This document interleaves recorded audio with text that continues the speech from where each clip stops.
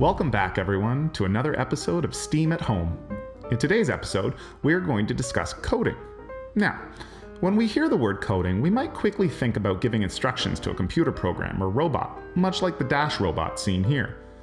But in this episode, we are going to talk about a different kind of coding, the kind that involves sending and receiving secret messages, the kind of coding a spy might use to send important information to another spy in a way that makes it really difficult for other people to understand.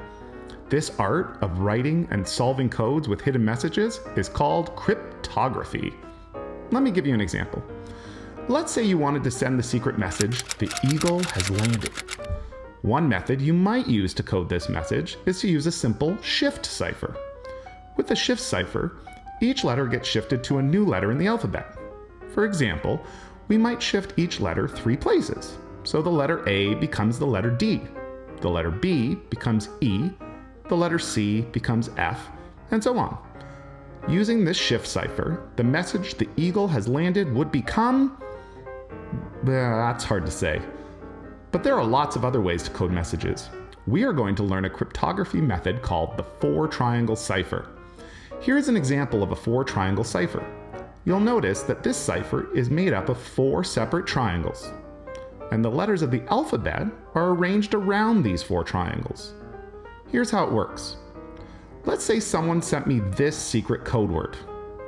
To decipher this code, I'll start by looking at the first triangle and matching it to the same triangle in the cipher. Notice these 2 triangles match. Next, I'll see where the dot appears on the same triangle. Notice it's on the outside of the triangle and at the top. I'll look to see which letter is located in the same position on the cipher triangle, outside and at the top. In this case, the letter is a D. So the first letter in our secret code word is a D. Now let's do the same thing for the other 2 triangles in our code word. The second triangle is the same as this triangle in the cipher. This time, the dot is located inside the triangle at the top, so the second letter is an O. Finally, I'll repeat the process for the last letter. The last triangle is the same as this one in the cipher.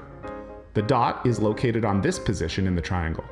So therefore, the final letter of our code word is G. Our code word was dog. Once you get used to using the cipher, you can write your own coded messages like this. Then, you can send it to someone and see if they can decode your message.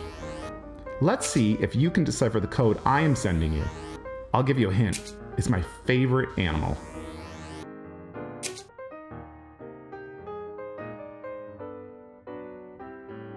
In the comment section below is a link to the cipher I used in this video and another link to a Google form where you can test yourself to see if you can decode another secret message.